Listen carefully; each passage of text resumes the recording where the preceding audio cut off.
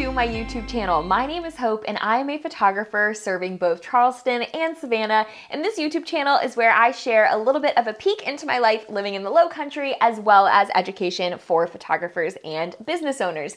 And today I want to talk to you guys about some updated thoughts on the Canon R6 versus the Mark III. If you have been watching my videos for any amount of time, I've posted a couple videos about the R6. I think I posted like a first impressions and a couple different thoughts on it, but I've gotten lots of DMs requesting some updated thoughts. And for a while, I had the R6, but wasn't really using it because I just didn't feel like I had the time to teach myself a new camera and a new editing workflow because there was just a lot of stuff happening at one time. But in the last 3 months, I have gone from completely using my Mark III 100% of the time to never taking it out of my bag. So I'm gonna talk to you guys about some of the updated changes I've seen with the camera, some things I've changed about my workflow to be able to use the R6 consistently, and all that good stuff. But before we dive in too deep, I have a free gift for you down in the description, and it is my senior gear checklist. So if you are a senior photographer and you want to see a complete checklist of everything that I have in my bag for senior sessions with links to all the things, then go ahead and download that below. It's completely free. It's just a thank you for tuning in and watching my channel. I'm so happy that you're here and grateful to have you. But let's talk technical stuff now. Before I dive in any further, I just want to add a quick disclaimer that I am not a tech guru and I never want to be a tech guru. I am a very non-technical person. So the things I'm going to talk about today boil pretty much down to only personal preference. I am just very particular about like my workflows and like what I'm doing with my hands while I'm shooting, and that's what we're going to talk about today. Because the biggest learning curve for me switching from the Mark III to the R6 was that I was trying to use some of the new focus features, and it was just really slowing me down while I was shooting because I felt like my hands after 10 years of shooting were just so used to clicking certain buttons in certain places that having to retrain myself was taking too much time. And one of the things that I am known for with my clients and that I love about my shooting style is that I shoot very, very quickly. And so to feel like it was slowing me down and causing me to lag at sessions was just not working for me. So that's what we're going to talk about today. So please don't comment and tell me all of the technical things I say that are wrong, because I'm not a very technical person and this really does just boil down to a personal preference. But I want to talk about three big things that I noticed were the biggest changes that I experienced when going from the Mark III to the R6, and kind of how I've adjusted my workflow to compensate for those things. So the first thing I want to talk about is focus mode, which I touched on just a little bit because the R6 has so much more advanced capability with focus than the Mark III does. I actually am at the point now where I feel like all of my lenses feel brand new to me because I, for the longest time, have had issues with my Canon 50mm 1.2 missing focus or being soft focus. But when I put it on the R6, I have no issues with it at all. Like, I am shooting probably 200 less images per portrait session because I know that I can rely on them to be sharp and in focus, like tack sharp and in focus with the R6 body, which I love. But I was, like I mentioned earlier, having trouble with the workflow and the literal like buttons and movements of my hands with some of the touch to focus and like tap to focus features that the R6 has.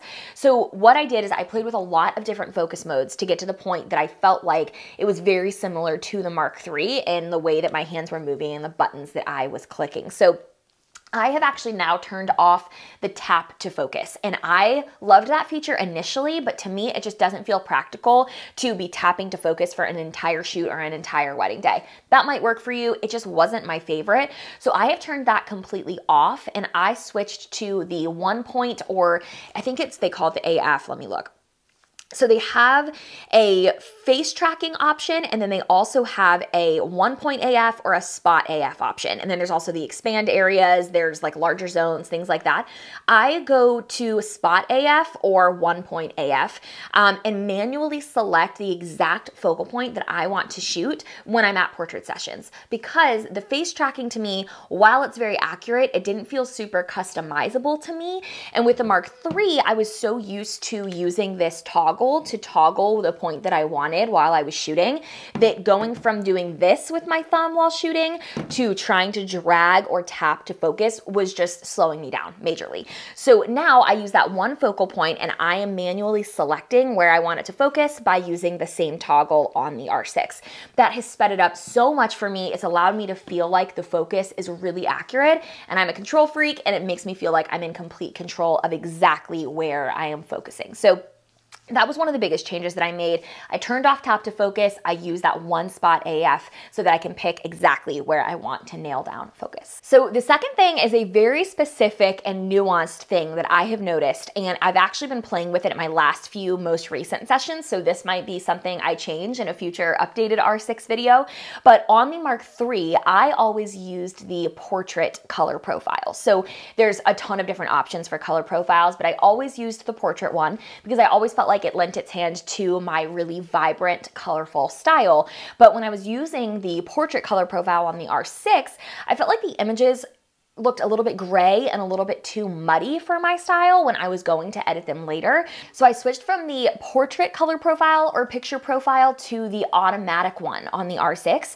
And I have noticed that they seem a lot more consistent to edit, like my Mark III images. So I'm now able to apply very similar edits to the R6 images that I did to the Mark III images and have a lot fewer tweaks to make in Lightroom because I've changed to that auto color profile. So that's a very nuanced and specific thing that I noticed just because I'm so familiar with my style after shooting for 10 years that I was noticing just slight changes in the raw files that I really didn't like when I was trying to use that same color profile on the R6. So I've switched it to auto. And the last thing is the difference in the raw files in post-processing. So there's actually a full video in my senior photography membership, the Senior Scoop, where I dive specifically into the editing comparisons.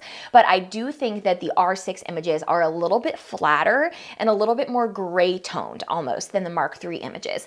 And again, I mentioned this earlier, but my very bright and vibrant shooting style needs to have really vibrant colors in order to be consistent with the signature images that I'm known for. So I do find myself increasing the vibrancy in post-processing of the R6 images compared to the Mark III images. Not majorly, like if I'm doing plus 45 for a Mark III image with my vibrancy, I might be doing plus 55 for an R6 image. So not a drastic change, but enough to be noteworthy because I do feel like in order to have those rich colors, I'm having to compensate a little bit more in the editing room in Lightroom. So those are the three biggest changes that I've noticed, but I am just absolutely loving this R6. I also love that I have the control ring adapter. I talked about this in my initial R6 video. I'll link that below, but it allows me to adjust my settings with that control ring. So I've played with ISO, I've played with using that for shutter speed. I think I've landed on using it for ISO, but I am just really loving this camera. It does incredible things for my senior work. I'll include a few images here for you guys to see.